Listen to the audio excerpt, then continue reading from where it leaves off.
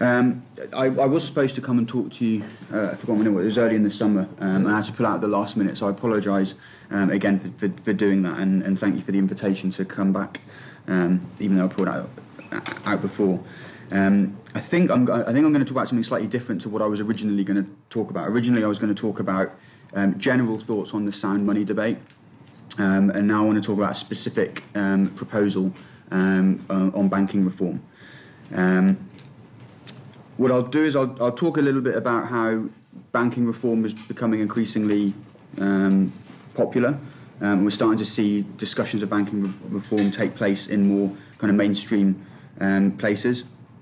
I'll give some thoughts about narrow banking in particular, which has become a little bit more popular now.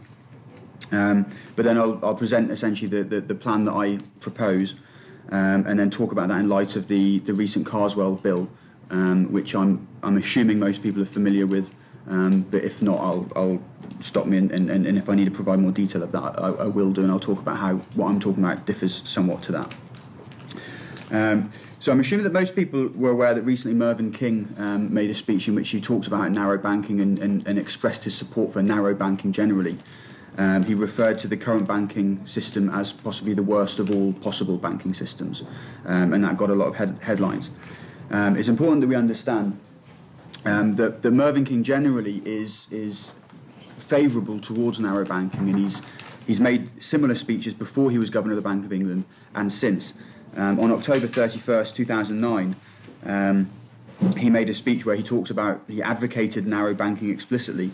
The Economist picked up on that and talked about some alternatives to narrow banking, things like mandating that banks had higher capital ratios, making sure that banks had living wills, making sure that banks had catastrophe insurance, creating higher fees for lender of last resort services, and windfall taxes on bank profits. And so this is the whole kind of debate. And I think the important thing here to realise is that this debate is moving away from monetary policy towards monetary regimes.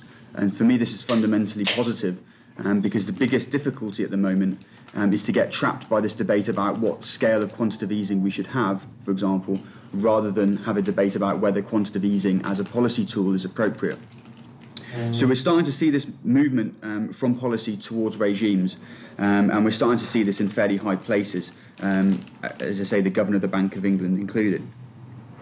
One thing to realise, though, is that when Mervyn King talks about narrow banking, and he actually goes against things like fractional reserve banking, he's really trying to take the focus away from the things that he controls as Governor of the Bank of England.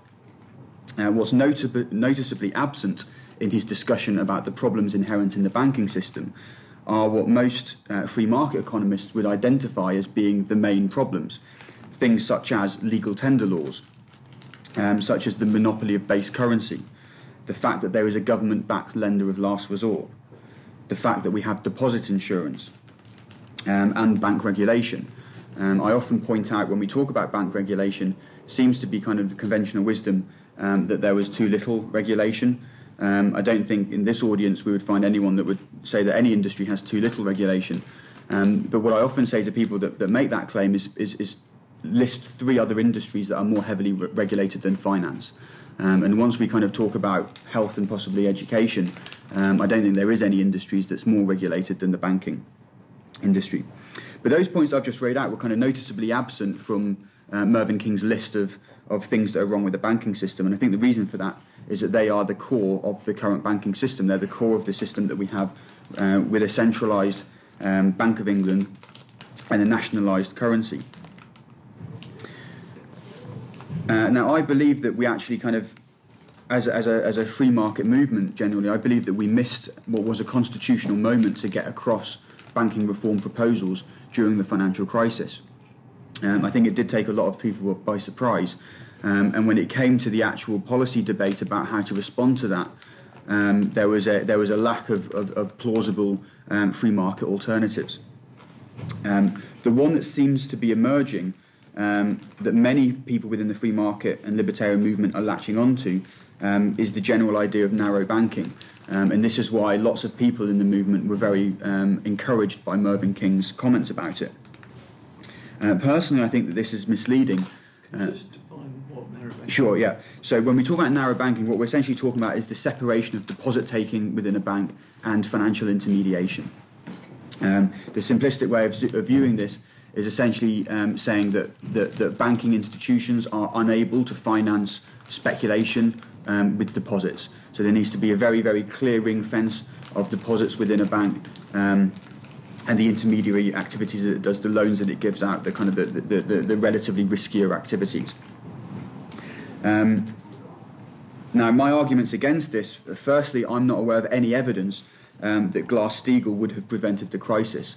And Glass-Steagall is seen as the kind of the typical narrow banking act that separated investment banks from retail banks, that was repealed in the US prior to the crisis, and which many people are using as an example of why we need to go back to that sort of regime and find institutions similar to that. As I say, I'm not aware of any evidence that splitting these banks, the big investment banks, would have presented the crisis. I also think it's a fairly populist idea to dictate how banks should operate. So the narrow banking alternative suffers from what Hayek would refer to, I think, as the fatal conceit, which is people having a fairly clear idea about the type of activity you are trying to implement. So whereas narrow banking kind of sounds good in theory, and intuitively it kind of sounds nice to separate the risky activity from the safe activity, I think this is a kind of a dangerously populist notion. The main reason for this is I think it kind of hideously underestimates the notion of risk and misunderstands the concept of risk. And note that in this, the idea of risk and ignorance are very much tied together. Generally speaking, if there is risky activity, I think it's appropriate that we confront it. So I don't think it's appropriate to try and protect people from risk. I think that risk and ignorance generally are things that we need to confront and we need to deal with. Another reason why I think this is important is because when we try to reduce risk, what we tend to see is that it shifts to other places. So this is a sociological argument as much as an economic one. But whenever we see people that, or certainly whenever we see politicians that, and policymakers that deliberately try to reduce risk, I would posit that all we do is transfer risk to other places.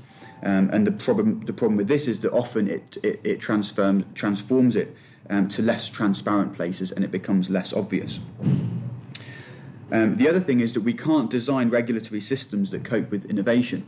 Almost by definition, if we could anticipate future innovation, then it ceases to become what we would call innovation. So the idea that we can create some kind of regulatory regime to cope with future innovation in the banking system is misguided. We simply don't know what's going to happen. Therefore, any attempt that we make to, for example, protect against risk and to bundle up risky activity and to make a definitive judgment about what constitutes risky activity and what doesn't, I think misunderstands the concept of financial innovation. So with that in mind, because I think that narrow banking, generally speaking, is too simplistic, the proposal that I would present and suggest is based mainly on the work of Kevin Dowd and also Richard Salzman. And what I've attempted to try to do is make it slightly more palatable. So when they've proposed it in the past, it's been in kind of pamphlet form, and I've tried to really kind of simplify it as a proposal that people can really latch onto. So what I do is essentially say, okay, the next time that we have a banking crisis, no, I'm not saying that this is something that should be adopted today. I'm saying this is something that should be adopted when we are in the eye of the storm and when the crisis is actually occurring. And the reason why I think it's worthwhile putting this together is because there will be another crisis, and we as a kind of community need to be better prepared for that and have options on the table that we can implement. And essentially, what the proposal does is it says that there's 3 phases to how we should respond to this crisis. The first phase is to make sure that and Kevin Dowd points out that this could be done possibly over a weekend. So this should be done over 2 days. In other words, a very, very quick timescale. Is to try and establish that all operating banks are solvent. Note that one of the problems that we face with the crisis that we've just been through, you would have thought that the primary aim of the response to that crisis would be to establish which banks are solvent and which banks aren't. By offering bank bailouts, by injecting liquidity, we are masking over this issue. and it's certainly clear that some banks are better positioned than others, but we still have, I think, no clearer idea about which banks are full of toxic debt now than we did when the crisis was occurring. So how do we ensure that all operating banks are solvent? Well, step one is to remove deposit insurance. This is probably the easiest way to establish whether or not a bank is solvent. If we say that banks will not be able to rely on government support to gain the public's confidence, then in order to gain the public's confidence, it has to rely on its own business model. So remove deposit insurance. Step two is for the Bank of England to close its discount window. So the Bank of England ceases to offer emergency support to banks. State that any company can freely enter the UK banking industry. I think this is a very important step because when the crisis hit, we knew that it was often foreign-based banks such as HSBC and possibly Santander that seem to be more robust than banks such as Royal Bank of Scotland. And so we want to make sure that other foreign banks are more able to deal within the UK market. A corollary of this, step four, is that banks should be able to merge and to consolidate as desired. One of the fears is that banks get too big, and this creates kind of microcosms of concentrations of risk. But if you look at the history of US banking, I think when US banks were able to open branches across different states, this demonstrates that that large scale in banking can spread risk and can serve customers better. So we'd suggest that we'd allow mergers and consolidation. And then step five, hopefully, basically these actions would then mean that some banks are unable to continue. So what do you do when any normal business has a faulty business model and is unable to operate in solvency? You essentially go through bankruptcy proceedings. So in order to take these bankruptcy proceedings on insolvent banks, I would suggest you would suspend withdrawals to prevent a run. So you would, again, this is why this has to be done very quickly, because you would suspend withdrawals. I think it is possible to make this more politically viable to ensure that deposits up to a certain amount are ring-fenced. So we went from £30,000 worth of deposits being backed by the state to £50,000, and I'll come back to this point later. But I think that this is an important way to make this viable. You'd then write down the bank's assets. You would perform a debt for equity swap on remaining deposits, and you would reopen the bank with an exemption on capital gains tax, so that the idea then is that the bank is now open as a going concern. There will be investors in the bank that have taken a large capital hit, but this is as it should be, because this is what would happen in any other industry that faces this type of problem. Note that these acts I don't think would create a crisis, because by definition you would want to implement this policy proposal when there is already a crisis undergoing. The second phase of the plan, I would suggest, should take place over a period of 2 weeks or so. And this is, so step one is to ensure all operating banks are solvent. Step two is to monitor the emergence of free banking. What institutions do you need in place to have free banking? I think you need to permanently freeze the monetary base. So whatever the money supply is, the base money supply, you would freeze it. You would then allow private banks to issue their own banknotes, which would probably originally start off as operating similar to commercial paper. It will be up to consumers to choose whether or not they hold those notes. I think it is important to mandate that banks allowed depositors to opt into a 100% reserve custodial account. And I think to make this viable, it is important to mandate that, so that banks do offer this to all customers. I think it's also important to mandate that banks would offer fractional reserve accounts and make public key information. For example, the reserve rates, the asset classes that the banks are using to back their deposits, the compensation that they would offer in the event of a suspending payment. These are all the types of mechanisms that free bankers tend to rely on to say, hey, fractional reserve accounting, fractional reserve banking isn't such a bad idea. But I think that in a transition policy, you would want to mandate that that is publicly available and that the general public are able to view it. I would also suggest that the government must sell off all of its gold reserves and therefore allow banks to issue notes that are backed by gold. I think it's important that you don't go back to a traditional gold standard, where you kind of lock in gold as being the base currency, so that banks can choose to back their notes with any commodity that they wish. As a part of this, government would need to rescind any taxes on the use of gold as a medium of exchange, so that it is operating freely. And then the final step in this part is to repeal legal tender laws, so that again people are able to choose which currencies they wish to accept as payment. That would take place over a kind of a moderate period of time. Finally, the third phase, which I would suggest takes place over 2 months, is to abolish central banking. If the previous steps have taken place, then I think you can then get the Bank of England to cease its open market operations, so that it no longer finances government debt, and that you ultimately privatise the Bank of England, so that it may well remain as a central clearinghouse, but it would be owned privately and subject to competition from entrepreneurs that may wish to replace it with an alternative clearinghouse. So that policy proposal is deliberately intended to take place over different time phases. Over 2 days, you're attempting to make sure that operating banks are solvent, and that the ones that are insolvent go through bankruptcy proceedings as quickly as possible. Over 2 weeks, you'll be allowing free banking to emerge, and over 2 months, you would put the nail in the coffin of central banking. Obviously, this sounds radical. Let me quote Hayek. 300 years ago, nobody would ever believed that government would ever give up its control over religion.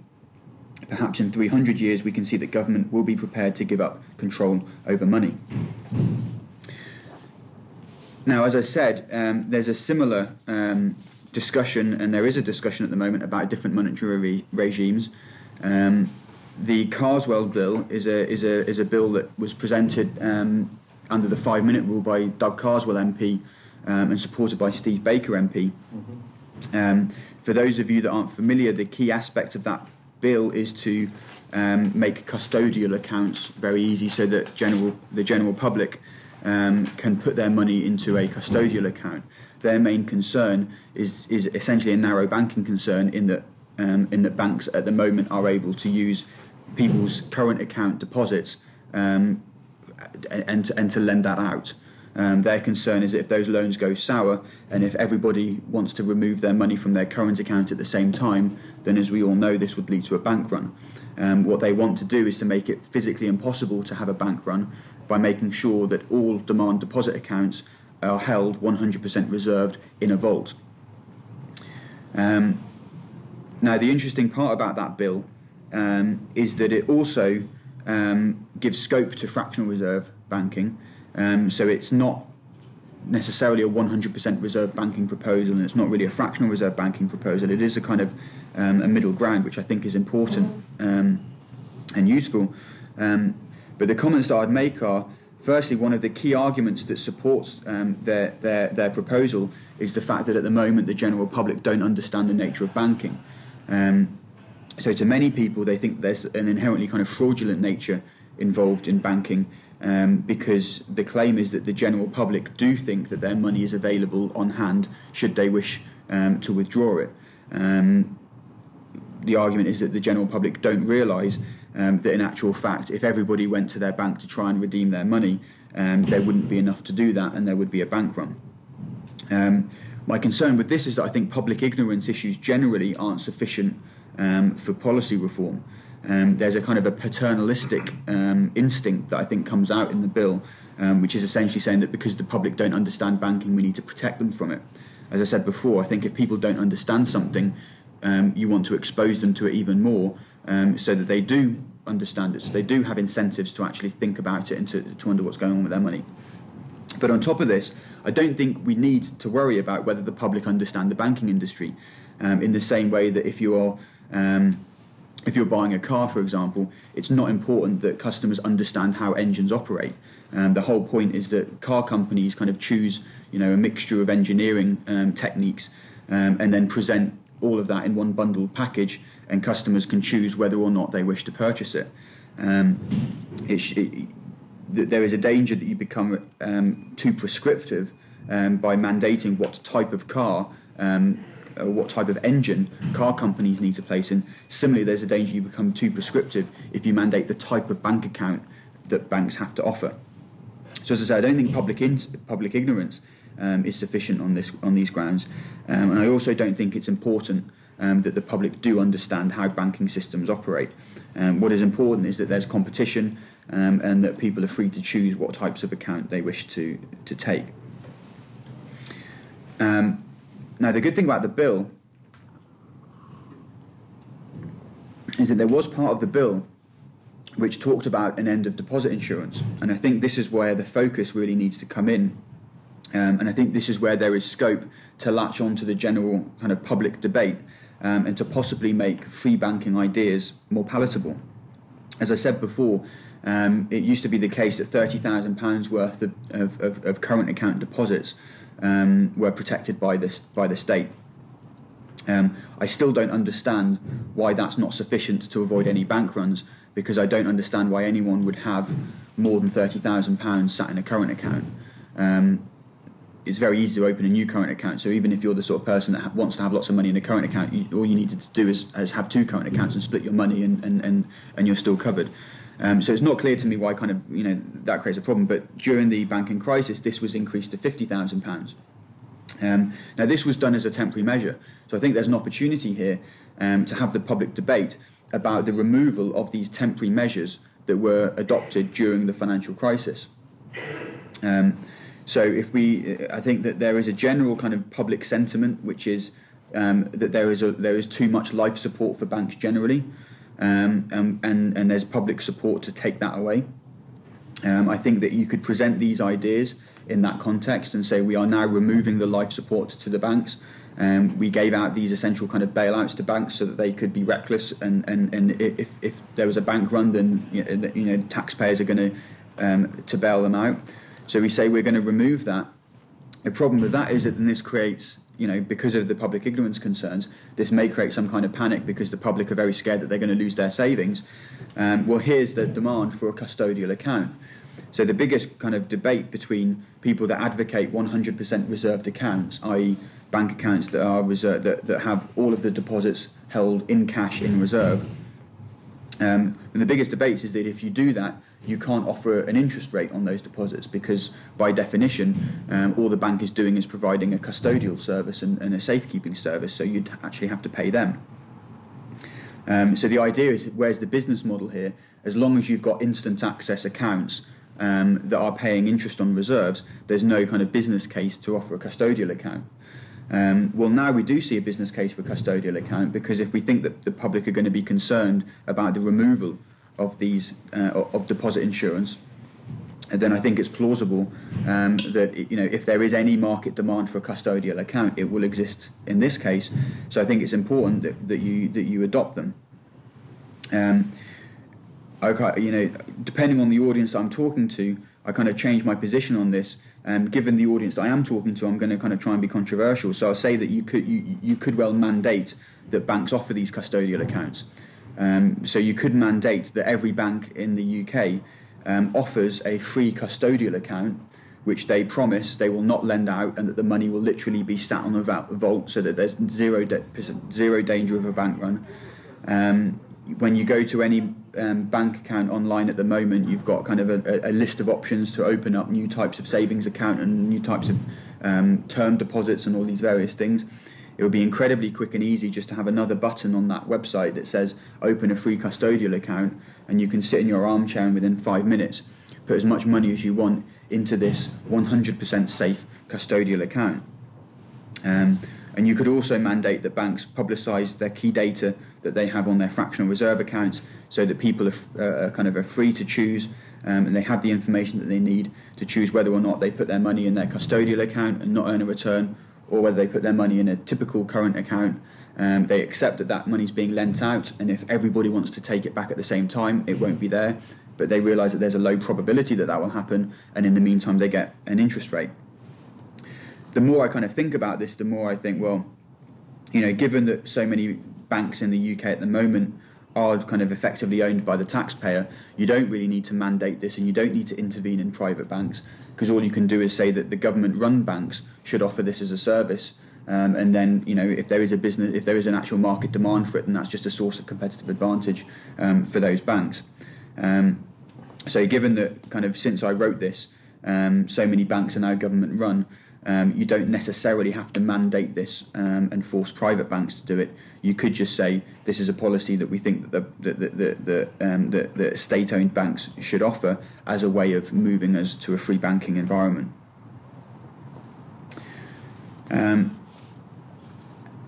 Okay, so just to summarise, I do think that the public debate at the moment is wide open, and there's a lot of public interest in understanding more about the banking system. The financial crisis was a fantastic opportunity to try and get some ideas across. There have been some people, and I'm kind of relatively young, so I kind of, that's my excuse for why I haven't been going on about this for 10, 20 years or so. But, there have been people that have been going on about this for 10, 20 years or so, and there's a literature, in Libertarian Alliance literature, that shows that people have been making these arguments, and there have been people warning against the problems within the banking system, and the kind of the 100% reserve and fractional reserve is this wonderful debate that we have back and forth. But the bottom line here is that everybody in the free market community generally agrees on the key sources of the problem. It's the central bank, it's the deposit insurance, it's the fact that we have a nationalised banking system with a monopoly issuer of currency. We would all recognise that if the banking system was any other market, take the shoe market. If the shoe market meant that there was a building on Threadneedle Street in London, and once a month 6 people would sit in a committee room and decide on the price of shoes, and spend half an hour and then go and have lunch. We would all kind of recognise that is liable to create problems in the coordination of the shoe market. I think the general public kind of understands enough about basic market theory to realise why that won't work. There is this kind of fundamental issue where it comes to money that people, I think, just automatically equate money with capitalism, and therefore assume that because we're talking about money, it's therefore necessarily kind of free market or something. As soon as you point out to people that the money is controlled by a nationalised central bank, it's a central planning agency, it's a Soviet-style planning board, then I think people kind of latch onto that, and I think that there's that people are increasingly thinking of it now. So this has been a vindication for those of, not necessarily myself, but those people within this general community that have been warning against these problems in the banking industry for a long time. I do think that we missed the opportunity to really get some reform proposals out there and to get the general public to understand what the solutions are. But the increasing way in which we're kind of muddling through at the moment and not solving the root cause of the problem means I think we are destined to repeat it. And I just hope that when that time comes again, there are more kind of plausible policy reforms that we can propose and that we can actually adopt, and hopefully take the state out of money, and in doing so have a free market of money. Okay. Thank you very much indeed.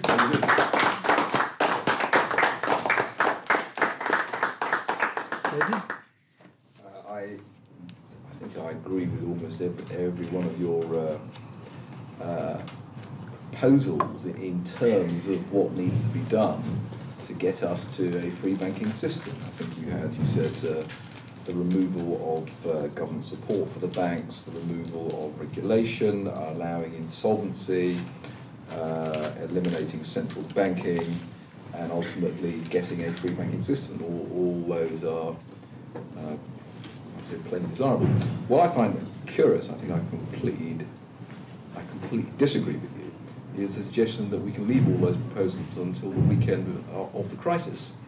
Because if we leave all those proposals until the weekend of the crisis, nobody will listen to us. I would have thought that what we have to do is to be working on the arguments for many, many years as hard as we can, so that when the crisis comes, we are able to say, this is what we've been saying for a very, very long time, and hopefully by then people will be listening. If they haven't been listening, then they will listen. But just to turn around on the Friday and say, here's all our schemes, I don't think people will listen. And indeed, I mean, the fact is, I've made the point. Yeah, no, I think I agree with you. This isn't something that I think I'm suggesting we kind of just put in a drawer and then kind of bring out when that happens. we constantly need to be making the case for liberty in every market, and we constantly need to be chipping away at the integrity of the Bank of England. We need to be pointing out the mistakes that they're making, and we need to build that climate of opinion so that free market ideas become more plausible. The kind of my motivation for doing this, though, was that I think that we can kind of underestimate the extent to which there was chaos and genuine panic amongst central bankers during that kind of relatively short period of time, where they were groping around for ideas. QE kind of came out of, I wouldn't say nowhere, but this was this was an incredibly radical policy that was kind of latched onto because we're in a crisis and we've got no ideas and what can we do. And I'd like to be able to kind of in that position. I wouldn't be in a position to do that, but I'd like to think that the next time that happens and people are just trying to find things that they can latch onto, that some of these ideas will be available and possibly dismissed, but at least available. That was kind of the eye of the storm type proposal. The Carswell bill is what we do from now, which I think is the more appropriate question. And what we do from now does rely on a general kind of campaign in terms of educating the public, educating politicians, and building a proper campaign. So I would kind of differ the order to some. So some of these ideas I'm making are kind of time dependent, and the key thing is the solvency issue. I differ the order in that if we are going to say what should we do from today, then I think removing kind of deposit insurance immediately isn't the best thing to do from today. If we're going to do a kind of a more gradual reform and try and build up consensus, then what we'd want to do is to kind of make sure that these custodial accounts are in place and then withdraw the deposit account. And I have one response to that. I would have thought that that's the worst possible thing to do. If we want to make sure that insolvent banks are demonstrably insolvent and are allowed to go bust, surely we need to be getting rid of the support structures now in anticipation of what will happen and be arguing for that. To turn around at the weekend and say, right, well, we're worried about the solvency of lots of banks, so let's make damn sure that they all go insolvent by taking away deposit insurance and take away the supporters. You'd have your head torn off unless you've laid the ground in advance. But if you laid the ground in advance, then you won't need to be doing it then because it would already have been done before. Yeah. So in a sense, either we've won the debate before we get to the crisis, or I'm afraid to put forward the proposal having not previously won the debate on the Friday. I just can't see that working. So where I'm getting to is I sort of feel that having detailed proposals for what to do on Friday, Saturday and Sunday is a bit of an intellectual waste of time. I don't mean to decry what you're doing, but I think it's far more important to lay out the arguments now, and as part of that, say, actually, this crisis is not over. So I mean, that's the way that... Yeah. I mean, so they're two different questions, right? So the question is the next time everything implodes, what should we do? And it's what we've been saying that we should have been doing for 30 years. Right, but then the point is in terms of the actual kind of ordering of what you're doing, I think would kind of differ. You can't. You need to. I think you do need to have a separate implementation strategy and general kind of proposal. So the question I'm trying to answer is when you have the crisis and things are imploding, what should you do? And this is an incredibly historical thing. Exercise that I'm engaged in, and then it's a different question about from today what should we do to try and make sure that we have an environment more conducive to some of these ideas. So I applaud kind of what Doug Carswell and Steve Baker are doing, because they're saying, okay, from now going forward, how are we going to try and make this more likely? Possibly. But it was very much the kind of the proposal that I wanted to do was say, okay, we need people doing that, and we need to have a big debate about what we should do going forward. But having said that, there's also a downside risk to that, which is that as soon as we start talking about some of these issues, they become untenable because we may not win those arguments. My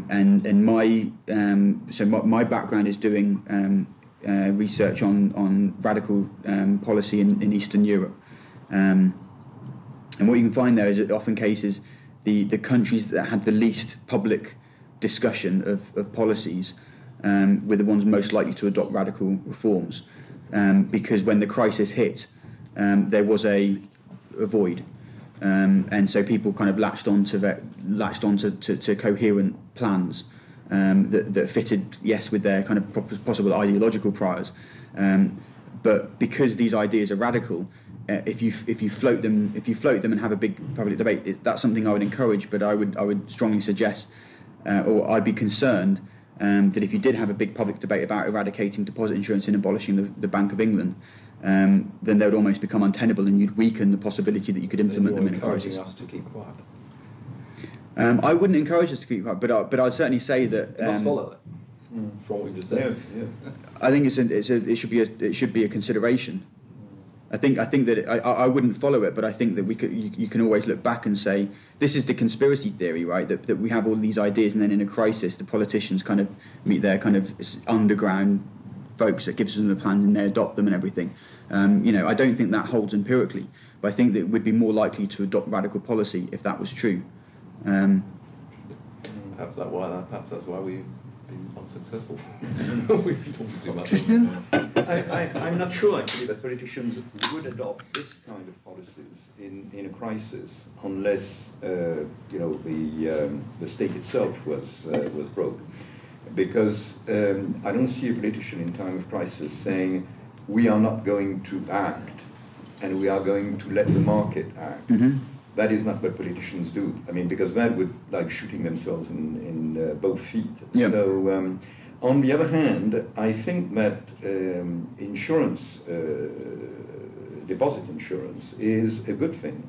And not necessarily, the problem is not deposit insurance, the problem is that it is provided by the state.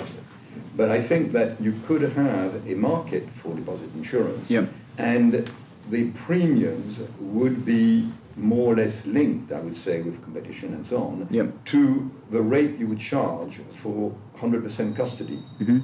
So either people could say, well, either I'm paying my bank, whatever it is, 0.5% a year, for custody, or I'm paying an insurance company for 0.5% or whatever it is, yep, to give me insurance, yep, up to whatever, yep, it is. Yeah, yeah. And so that would be the trade-off. And, yep, then I'm getting, 2% or something, yep, like that, interest on my deposit. Yeah, no, I think that's a good point. I think that it's kind of, I should make it more explicit, but it's implicit in my argument that when I use deposit insurance, I am specifically talking about taxpayer subsidised deposit insurance. So yes, private deposit. I don't know. Private deposit insurance. I think is probably an innovative a good financial innovation. And you're quite right that might therefore make it more likely if that you don't necessarily need to have a strictly 100% reserved account if you've got deposit insurance. The interesting question then is that one of the common arguments against fractional reserve banks is that in order to have a fractionally reserved bank, you need to essentially be exempt from normal business law because you're not keeping your creditors whole, and that the banking industry have these kind of curious ways in which they can get around auditing requirements that any other business can't do. But then when you have the debate between, so when you use insurance company examples of how they don't necessarily keep their current creditors whole because they're still taking a position that subsequent events might mean they get wiped out and they're not fully backed for that. So they're taking this risk position. The argument tends to be, well, insurance companies are always, by definition, 100% whole and keep their creditors whole, but banks don't. So the interesting thing for me is if you have private deposit insurance, and you have an insurance company that's insuring the fractional reserve funds, then it kind of, to me, it blows up the argument about 100% reserve banks being a necessity. So no, I would encourage that, and I think another avenue is to possibly, and this is a gradual policy idea, is to say let's try and create some kind of private deposit insurance program. I mean, there are private deposit insurance programs because deposit insurance existed before it was taxpayer funded, right? And so when I looked at when I was looking at Lloyd's TSB accounts, and it said their deposit insurance is through I forget the name of the particular financial services organisation, but that is an industry funded organisation, and to be sure it's heavily regulated, but it's not necessarily taxpayer funded. I don't know the specific accounts at which that is applicable and which ones it isn't. But I think there's a fairly easy step to move from that.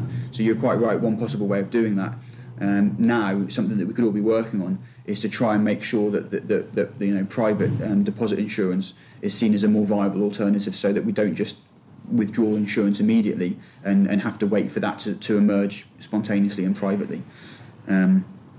So yeah, that's a very good point. For the lady, then you. You said that your talk was from the work of Professor Kevin Dunn.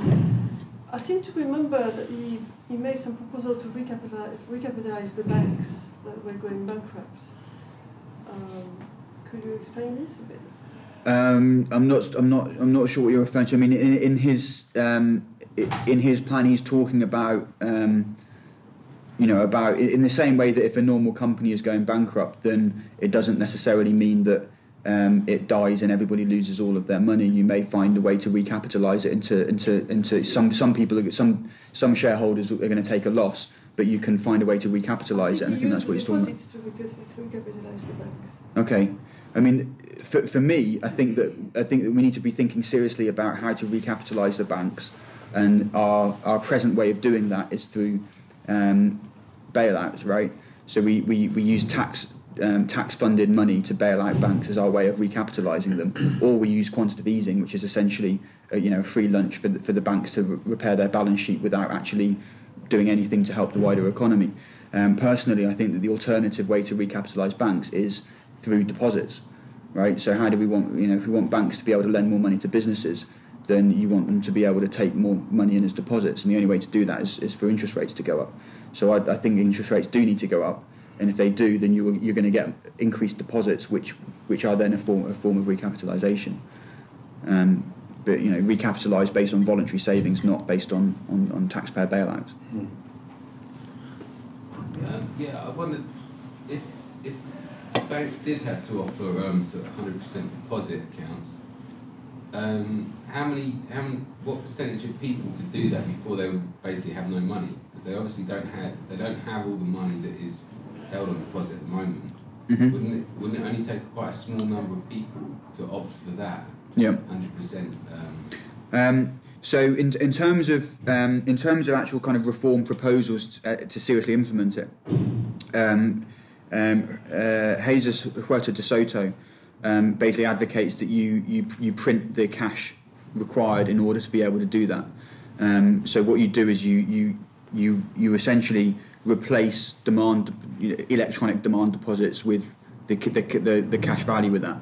And he would argue that's not inflationary because you're replacing one component of the money supply with another component of the money supply, but you would need to have the central bank print that so that you can have that. So I think that it's a well taken point, but then I think that's how they would respond to it.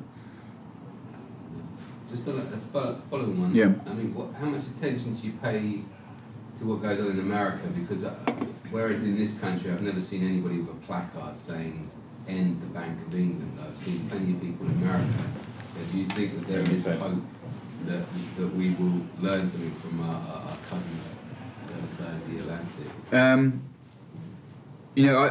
So I'm an Austrian school economist, and I think that the financial crisis is the second revival in Austrian economics, and this is a real, we're going to increasingly see Austrian ideas kind of take over, and if you look at the US, it was the financial crisis that meant that Ron Paul in particular and Peter Schiff, their reputations, just exponentially increased, and we don't have the same figures in the UK.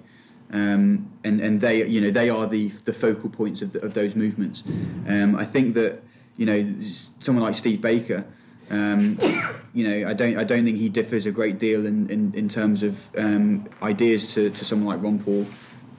He doesn't quite have the public awareness that Ron Paul does. But we're kind of getting there because 2 years ago I don't think there was a single politician that would openly propose that we abolish the Bank of England, and I think Steve makes those sorts of noises. So I think that's a really encouraging sign. But I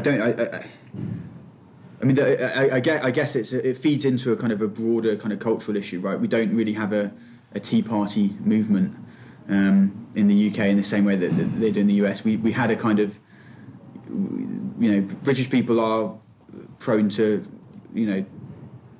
campaign against taxes. I'm thinking of the poll tax in particular, right? So that, we do, it's not like we just kind of sit there and take it on the chin and everything. We can get worked up about stuff.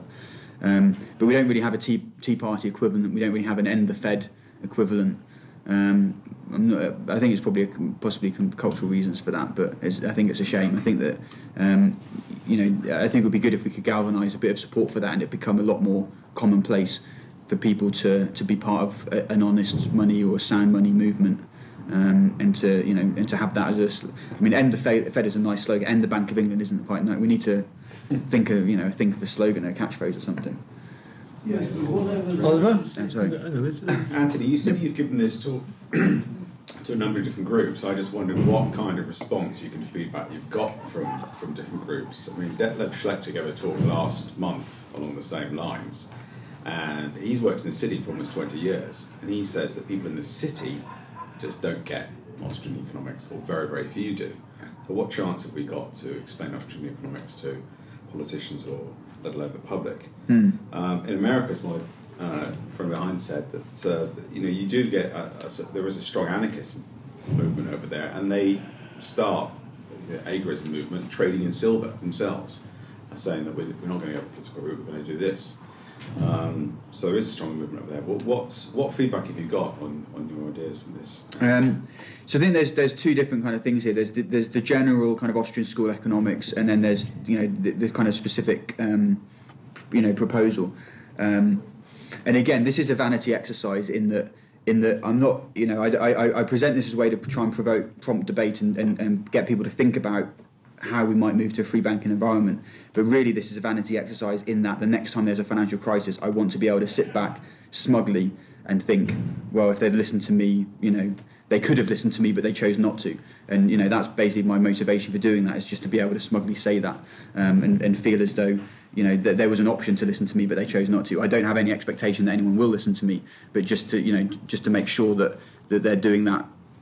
That they can't come back and say, well, what was your idea? You didn't have anything. You didn't have a proposal yourself. In terms of the general Austrian movement, I think there's a lot of latent Austrianism in the city. So I have a presentation which is I take a Mark Skousen pamphlet which he wrote in 1988, which is essentially the stylised facts of an Austrian boom bust cycle, and it's kind of bullet point what you'd expect to see at each phase of the cycle, and I just go through that. And I've got charts showing whichever market it is at each phase. So when it says that at the boom phase, producer prices will rise faster than consumer prices. So I just show a chart showing producer price index, consumer price index, and that time period. There will be a stock market boom. Show the FTSE 100. Interest rates will spike upwards, LIBOR, and I just do. I go. For me, it's incredibly compelling, and I think we've just experienced an Austrian boom. And when I presented that to a few different audiences, and there's some people that I think are self-taught, and they understand the Austrian business cycle theory. They understand the problems in the banking system. They're too busy making money to, give talks about it and to write books about it and do other things like that. There's also some who are kind of familiar with it, and then this experience has made them really think about it, because they kind of. Steve Baker is one. If you ask Steve about how he got into Austrian economics, he was familiar with it. He saw the dot-com boom and thought, this kind of fits in with an Austrian type theory. And then he says he kind of forgot about it because he assumed that, everyone else was onto that and would be aware of it, and that, we'd learn from that and not do the same mistake again. And then he saw the housing boom and thought, hang on a minute, this is the exact same thing going on again. And that's what kind of convinced him that he needed to do something about it and to really kind of to look at. And I think there's a lot of people like him who were kind of broadly familiar with the Austrian story, probably downplayed it a bit much, possibly got kind of sucked into the great moderation theory and thought that everything was fine, and the general exuberance of that time, and now kind of sit back and say I should have given that a lot more attention, and so there is a lot of latent Austrianism that that I think are out there, and these ideas I think are going to become increasingly prominent. In terms of like kind of strategy, I think you want to engage on as many fronts as possible. So anyone that's willing to listen, if it's politicians, if they're willing to listen, I think we talk to them. If they're not, then we don't. We concentrate efforts elsewhere. So you can kind of buy and sell silver and stuff, but then I think the funds that have been making the most money recently, if you look at what they've been investing in, that's perfectly consistent with an Austrian story. And I actually believe that a lot of them do that explicitly. So I think a lot of them read Austrian books and use that. I've got a working paper which is about who kind of predicted the crisis, and I think some people did predict the crisis. And the evidence that I've found is that, funnily enough, it's the same people that predicted the .com boom, and they come from a relatively Austrian background. Right. David first, then Gavin, then David. Of course, the one thing which you missed out from your talk, which it might be said is the single most important thing that we can be heard to say, is that if we're right, then the crisis is not over. Hence, let's get. Some of what you said sort of sounded as though the crisis is over and now we're going to wait for the next one in 8 years' time. If we are right, then what's been done over the last 2 years in response to 2008 is the worst possible thing to do. And is going to make the next crisis even worse than this one, and probably the gap between the crises will come down as well. I think that generally speaking, the crisis, you never have separate crises, right? So I think there's an incredibly powerful narrative which is not a distinctly Austrian story. I think this is mainstream economics and accepted by the best economy, the most famous mainstream economists. Is that you've got the .com. You got the .com boom. Before that, you had Russia and things like that, and you've got capital. The metaphor I use is an airbed analogy. So you pump the airbed full of air, it creates a bubble. When that bubble bursts, it never does burst. Truly, all that happens is that it kind of spreads somewhere else. So we had the .com boom, and then rather than let that burst, we created a housing boom. And then now, rather than that burst, we're now having an emerging markets boom, or possibly a gilts boom, or some other boom somewhere else that we still haven't identified yet. So we're constantly lurching from one crisis to another. But having said that, I would say that rather than, I still think we are in the same crisis now. We haven't had a crisis, and now we're going to at some future point have another crisis. I think historically we will look back on today and view it as, and this is a point I've made on a number of occasions, if things now feel as though they've calmed down a little bit, it's more likely to be the eye of the storm rather than the storm has passed. So I think it's very important that all Austrian school economists and free market economists generally, whether you're economist or not, are positioning themselves such that we can say, I told you so, and this is more evidence for why you should have listened to us. If we're right. If we're right. This is Steve Baker says what we, what should I, how, as a coalition government, what should we, say if there's a double dip, if there's a double dip recession, then, how can we kind of get over that? Because the public are going to quite rightly, be up in arms and everything. I said that, I think the best thing to do is to assume that's going to be the case, and therefore not be too triumphalist about the recovery that we seem to be experiencing at the moment. Don't get carried away, because whatever we say now about growth prospects, I think, can very easily come back to harm us. Gavin? What I was going to say is that we've been members of the European Union for quite a long time now, and they do a lot of other nonsense, small petty things and all that stuff. But ideally, they should have taken sole responsibility for all the European Union countries to how to control banking and things like that. They should have taken much more responsibility. But they reliege on their responsibility. So, to my mind, we are coming to a time when Britain now has to decide whether, given all the things, Yeah. the pros and cons, they have to decide whether it's really worth staying within the European Union or come out altogether. I'm trying to form a group of people, Eurosceptics, Yeah. to come out all together and renegotiate the trade agreement. Ideally, we don't need the European Union because we're members of the G8 and we get all the facilities from the G8. So I'm going to make very strong this in the New Year's. I'll spend the whole year devoting time to writing to all the Eurosceptic MPs and other important people to come out once and for all from the European Union. I mean, I think it raises the issue about kind of governance and the level at which you should have governance. So in the banking industry,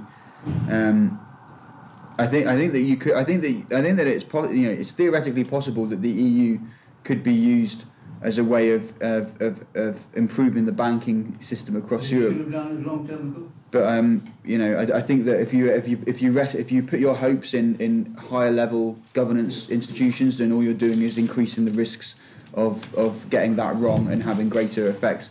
So I'd rather that we had more localized experimentation in banking systems, and that we had more different banking systems. And some banking systems that can fail, and we can learn the lessons from that, rather than try and kind of coordinate and have a one size fits all. That's the problem with the EU, is that the whole point of the EU is that it's one size fits all. Yes, we know that we all have different if kind of. Australia and New Zealand can have such efficiency in their banking system, I don't see why we, a much bigger country economically, or even Germany has got very efficient ideas, right? And but even their hands are tied up, you see. Yeah. No, I mean, we're certainly learning a lot about EU from the crisis. And again, talking about eye of the storm, the situation with Greece, I think, is again that's about to come back and bite. We've not put that behind us. We talk about fractional reserve banking, and very often one of the objections to have no fractional reserve banking is said there will be no credits.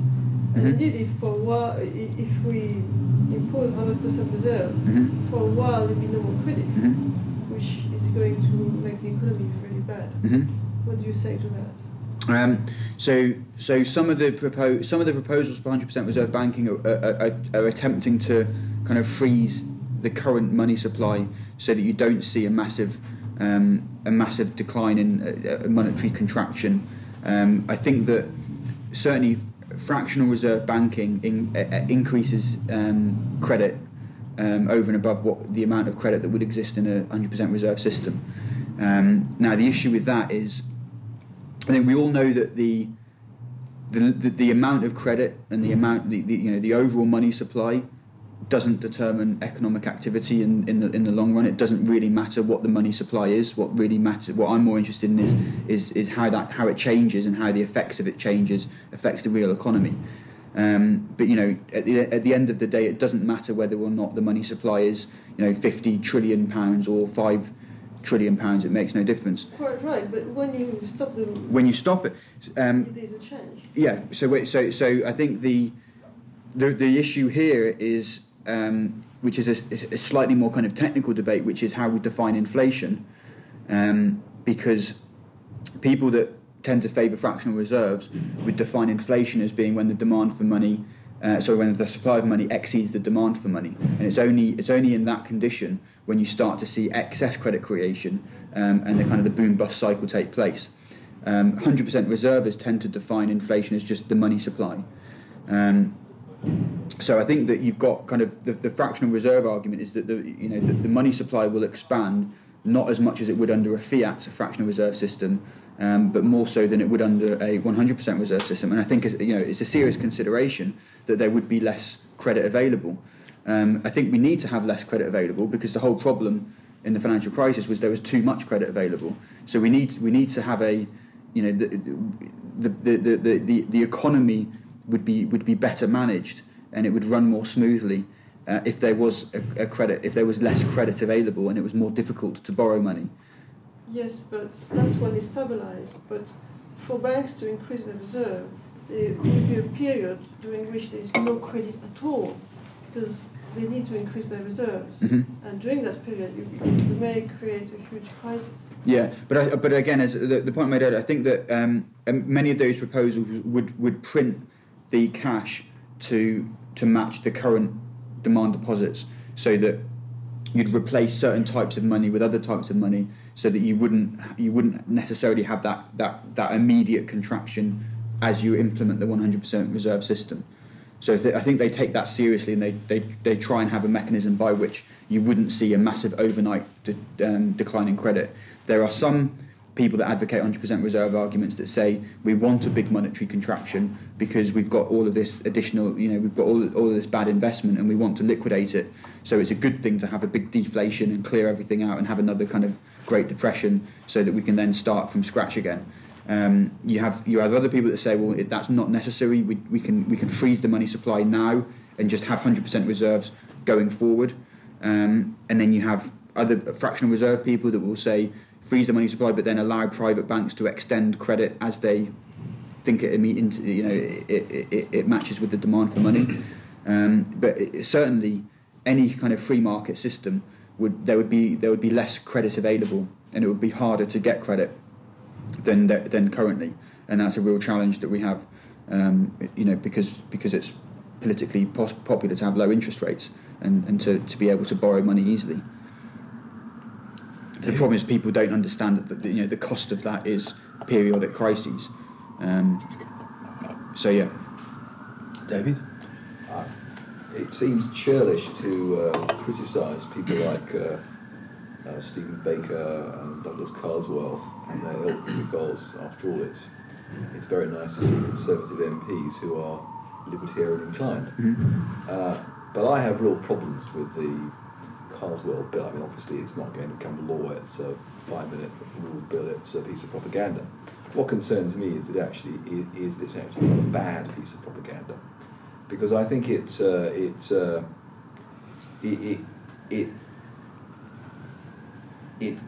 hits all of the cranky buttons. One of the problems that I have always had with part of the Austrian school is the obsession with the fractional reserve banking debate. And some of the arguments are just wrong. The argument that it's unlawful, that it's fraud, all that kind of just nonsense. And anybody who knows anything about law will know that it's nonsense. And yet what we see with the Carswell bill is an overwhelming focus on precisely that. So we get a focus on what is not, I think, the real problem, because the problem is not fractional reserve banking, the problem is government support for banks that enables reserve ratios that would exceed those that would exist on a free market, and therefore more credit than would exist on a free market. That's the problem. It's not fractional reserve banking as such, which would always exist on a free market to some extent. The second problem is I think you identified this, and I think at one point you criticised it, but then at another point you actually endorsed it, is the notion of mandating banks to create certain kinds of accounts and not have other kinds of banks and not have other kinds of accounts and provide information, etc., etc., etc. And I'm against that as well, because I think that sets a very bad example, the idea of mandate. Even allowing for the fact that these banks are really semi-state entities anyway, even allowing, because then I think it sets a bad example. And the third point is that it's just absurd nonsense anyway, because nobody in their right mind is going to, well, I say very few people, if you want to put your cash into a bank and keep it safe, the facility already exists. It's called a safety deposit box. It's there already. So the idea that you have to mandate these accounts, which nobody will use, because if you've got a choice between 3.5% on deposit or minus 0.5% on a deposit, 100% fractional reserve, very, very few people, except maybe for overnight, might go down that route anyway. So I've got real problems with it. But my real concern is the first one. I just think it sounds cranky. I think it doesn't really focus on what the real problems are, which is state support for the banks, excess regulation, barriers to entry, etc. The problem is that it's an issue that divides the Austrian school and libertarian thought on this. My approach is that I think that I think that there's a possibility that you can find a proposal that both sides could buy into, and that will increase the chances of it gaining legitimacy. So it doesn't really matter what side you kind of fall on. I think you to me it's about finding that kind of the common ground that kind of, and this is why I kind of say that's why I have the mandated bits, which isn't in Kevin's plan, but that's my attempt to try and get those guys on board. For example, a bill to abolish the Bank of England, that would strike at the heart of it. Again, it won't pass. But if you want to get a propaganda message, it's a lot more effective than piddling around. Yeah, no, I mean, I was disappointed that the outcome of that bill was. It certainly seemed that they were going against fractional reserve lending. I think that I don't think that was necessarily the main intention. I think they would argue that was one kind of component of it, and certainly the critique that I made was the kind of the paternalism aspect, and I think that's what they've kind of possibly latched onto a little bit, which is that we're trying to protect people, and custodial accounts and things like that are essentially a form of consumer protection. I think they view it I think Doug Carswell in particular views it as a consumer protection bill. Now it's going for a second reading. I'm hopeful that it will be a bit more kind of balanced in that regard, and that it might be a little bit more kind of, I think it's too much in the 100% reserve group, and it might move back so that it can kind of mediate a little bit better. But no, I mean, I agree with you that I was disappointed that it seemed to be going after the wrong thing, and that it needs to go after, to me, deposit insurance is the way into it, and is the way to strike the debate. But then they're taking it seriously, so that the end point. I think as well is that they are thinking in terms of transition process and what's most likely to kind of. There is an issue about feasibility, and we could say, well, the whole thing's completely unfeasible anyway, so we may as well just be controversial. But I think they are thinking about feasibility as being an issue, and then a kind of step-by-step process, which I think in their view would possibly end up in a fairly similar place to where I think we'd want to end up. But I think they have a different route there, and Fortunately, that is the job of the politician, right? It's for the kind of the economists and the academics and the philosophers to say, this is what we want, and then it's up to those guys to kind of manage the interest groups and create the rhetoric by which we can get there. So we'll see. Is there any other speaker? My goodness, you've reduced them to silence. Thank you very much indeed, Anthony. Pleasure, thank you.